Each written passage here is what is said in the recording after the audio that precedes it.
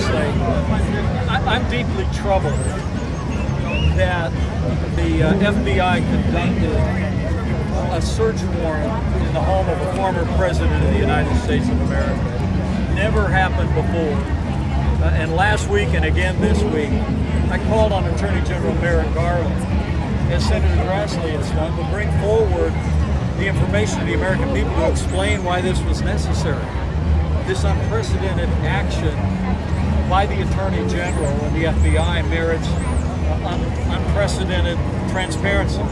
The American people have a right to know why it was necessary to execute a search warrant at the home of a former president of the United States. And I'm going to continue, and I know Senator Grassley in his role as ranking member of the Judiciary Committee is going to continue to demand answers from Attorney General Garland and from the Justice Department.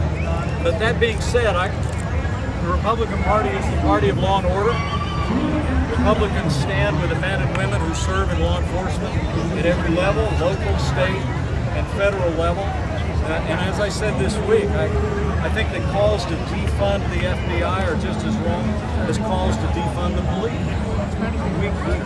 We should be standing with the men and women of law enforcement, and we should recognize we can hold the Attorney General and the Justice Department accountable. We can demand that they reveal why this search warrant was executed against the residence of a former president of the United States without demeaning the rank and file men and women of the FBI. And I'm going to continue to be a voice for that.